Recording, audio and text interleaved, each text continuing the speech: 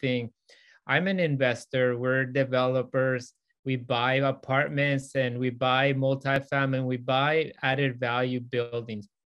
But in your market, it's a very different market in terms of what is available in California compared to the Riviera into that market. And what I see is one of them is if there's an article out there, if you Google the Riviera wellness market in the last 7 years, you will see that it has doubled in terms of demand and has doubled in terms of growth for that market.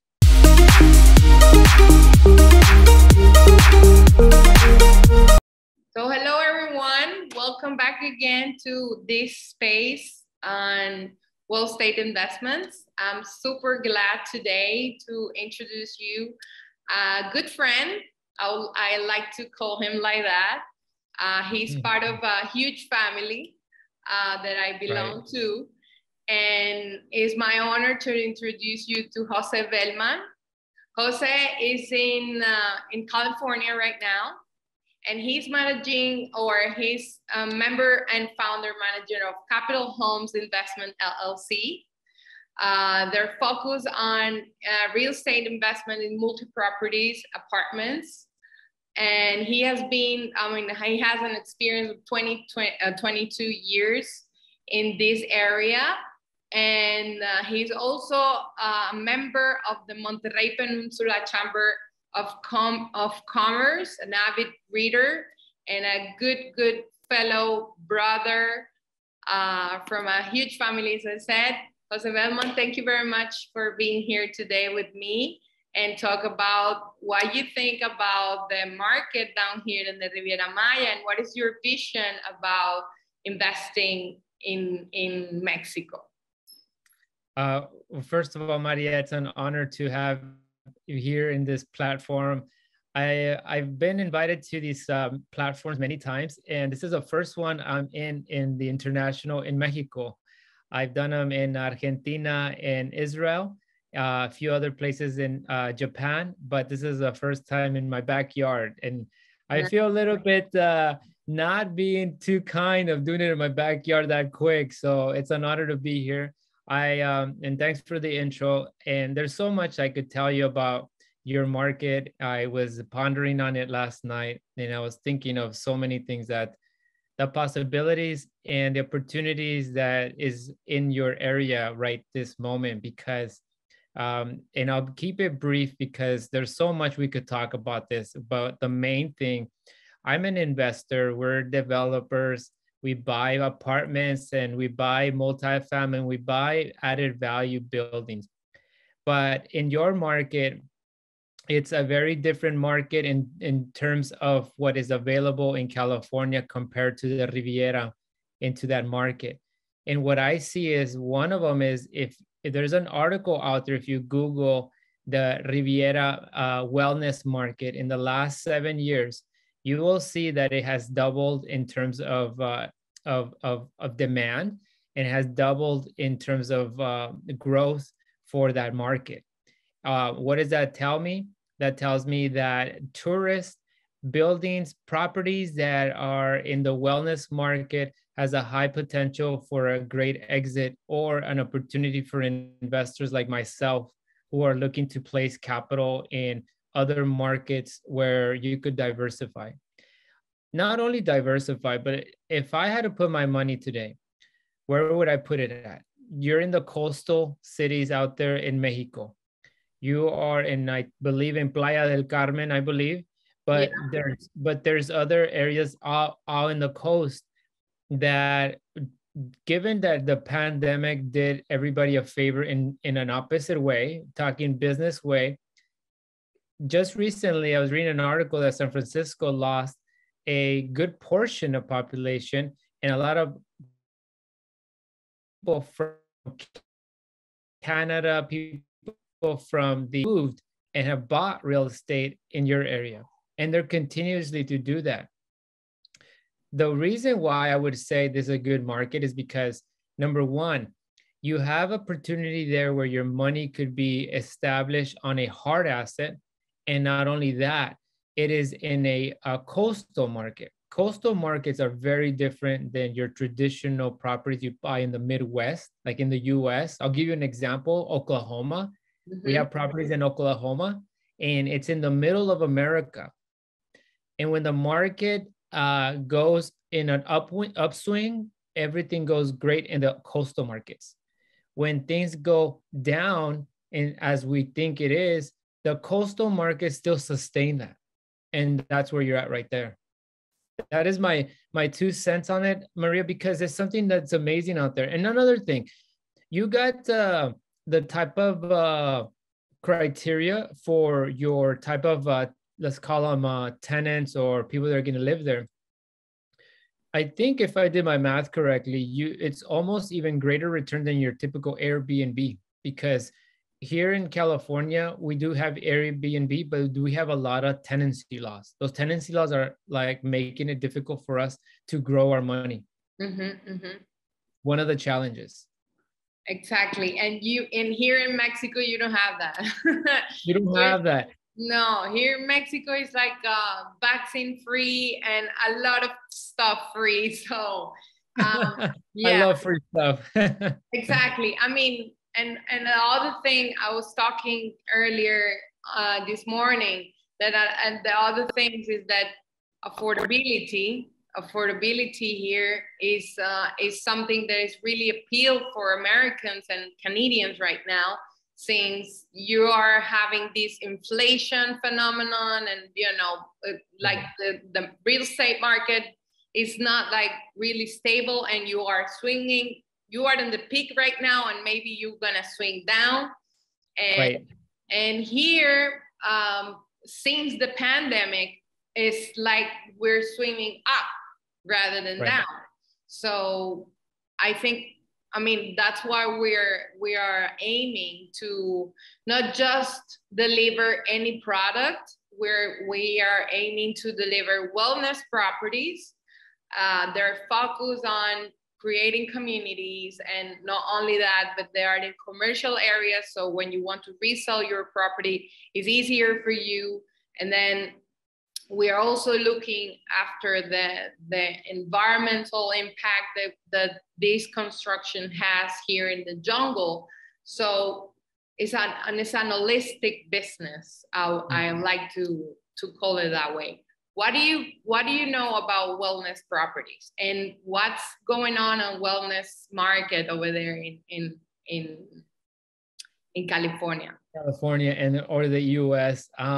Here's what I know about the wellness, and actually, it came on my radar before the pandemic, actually, and I apologize, I haven't known that for a long time, is because I'm in the multifamily real estate, very traditional model, right? You buy a building with either steel or wood frame, or very traditional Section 8 unit, a roof, pitch roof, and really basic material.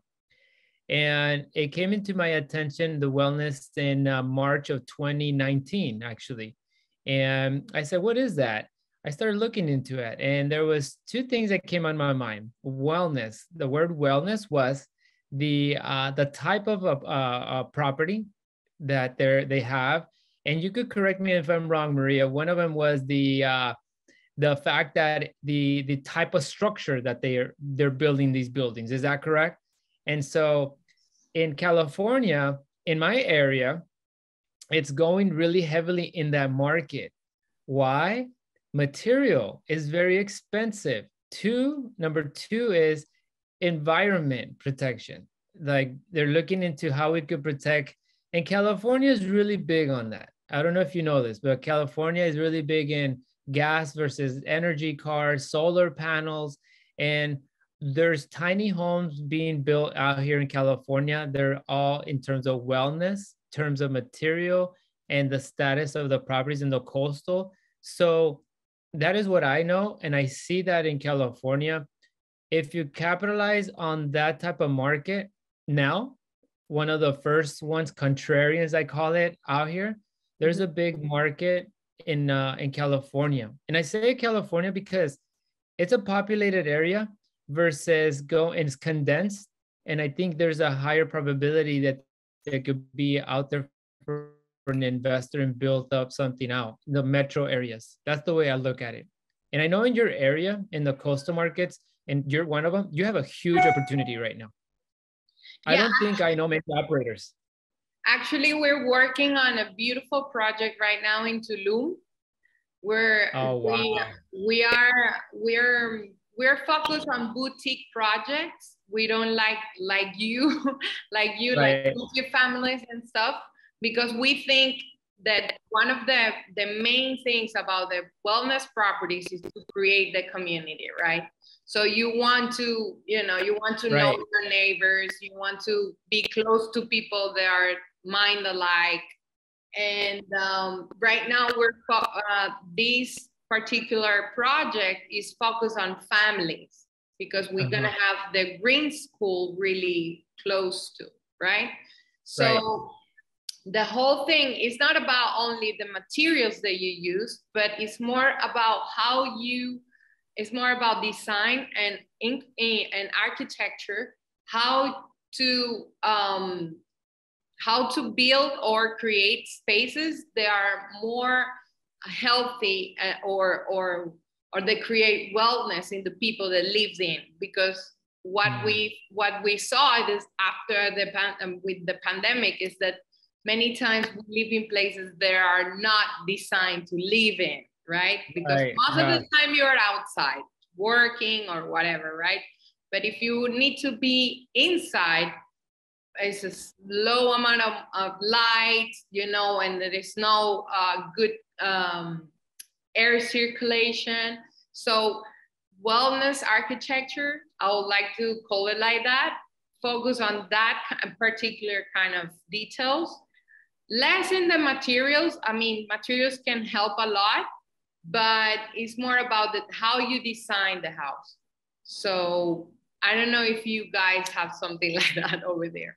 Actually, Maria, I think the pandemic had a lot of people started moving out of their condominiums and apartments, like in San Francisco, really, because they were closed in for almost 2 years, and they figured, hey, if I'm gonna live here, I can't go to the normal place I used to. I'm condensed in these four walls.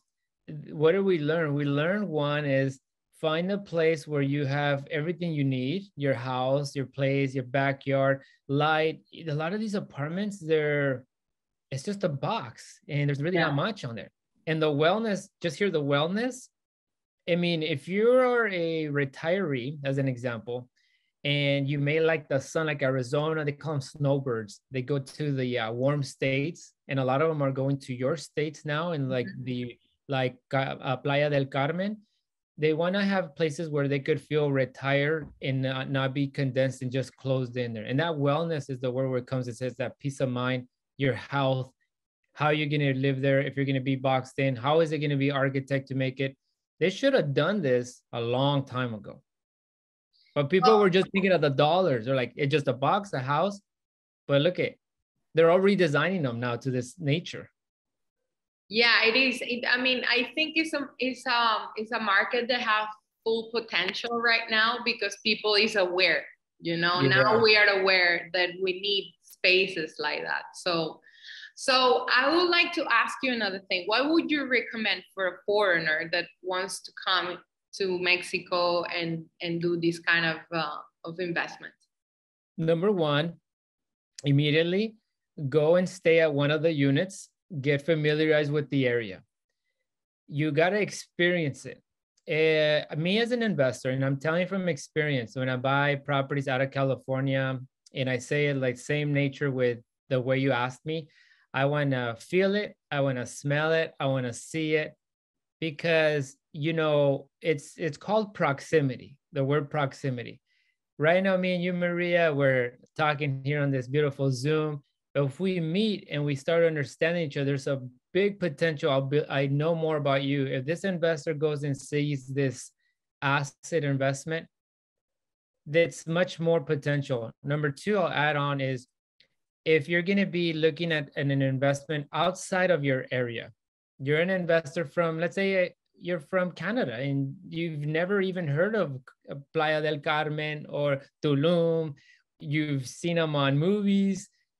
What I would do is reach out to somebody that is already experienced in that market, research that company, get on a phone call, get in a video call, have them do even a virtual with you, and then look at anything that would give you any peace of mind that you're looking for through that call first. And you start doing it in process. Sometimes these investments, I wish they were really that easy overnight, right? And some of these investors, they need to be nurtured. You got to let them know. The best advice I would say is the moment you decide that you want to place your capital outside of the US is look at if where you're going to place it, can you get your money back down the road? And I already said it earlier in this podcast is, do you have a market and you got to think, can I get out later? You're in a coastal, you're in a tourist area. I would say yes. Today, a lot of people, they don't want to be confined any longer. They, right now, Carnival, all of them, they're beyond booked. They're looking for these new places. And a wellness is, if it projects the way I'm looking at it now, because of the recession, I really forecast that area is not going to drop. It's the opposite. It's the opposite. Yeah, that's what we're seeing. It's the opposite. It's crazy, but last year was the best year in the Riviera Maya. So I'm totally agree with you, because it's not only that well, American economies are going as they are, right? And people is like looking places to have more value for their money. Right. And I mean, here you can buy a villa, 4-bedroom apartment with $500,000, while in the US you buy like a condo maybe with that. Yeah. So of course, that's what I'm seeing. Like people is looking for more value for their money, right? And you know, one other thing, Maria, that yesterday I was doing a presentation to actually a few Canadians. Actually, so funny. We're talking about Canada a lot. There were 75 of them, and sometimes when they don't know about this market, everything may look very scary because they never heard about it. When they think of wellness, they may think, is it like some area where it is a retreat to feel good, like just giving you answers as if I never heard about it. Mm-hmm. And one of the things I'll share with you, if you're hearing this for the first time, meaning the wellness of this type of properties or assets or investments, is take the leap of faith and understand first, what is that entail? Sometimes we make judgments off the first sentence, but without knowing more about it, that is where the opportunity comes. For example, if I didn't listen to my friend 2 years ago, of which he had asked me about wellness in 2019, he has already doubled his capital himself up to right now. And he's a really great, successful real estate person, actually in Cabo San Lucas. So we're very familiar on that. So I would say that would be the main thing. Actually, I'll tell you something. That's why we decide to write and we call it the abroad intelligent investor guide. Yes, so I like that. Yeah, we wrote a guide for people that doesn't have any idea about how to invest in Mexico, and we explain step by step what are the steps and all the process that they need to follow. But I think sometimes people is a little lazy and they don't really want to read like 20 pages. So that's why we decide to start this space. So bringing people like you that, you know, experts that know a lot about the market and what is going on over there in the United States and here in Mexico, to give their opinions about the whole business trends and the, you know, their vision about what's going on the real estate. So I really grateful for having you here. Me too, Maria. And your opinion is also super valuable because I mean you are one of the big fishes over there in Thank you, California. Maria. So thank you very much, and I hope to have you soon in another chance. Yeah. Yeah, Maria, I am always open for you. All right. Just let me know. And I'm looking forward to doing another one. And I have a few ideas. I'll message you at another time. Great. Looking forward for those ideas then. Thank you, Maria. You have Thank a good you. time. Enjoy You the too. sun. Thank you. Bye. All right. Bye-bye.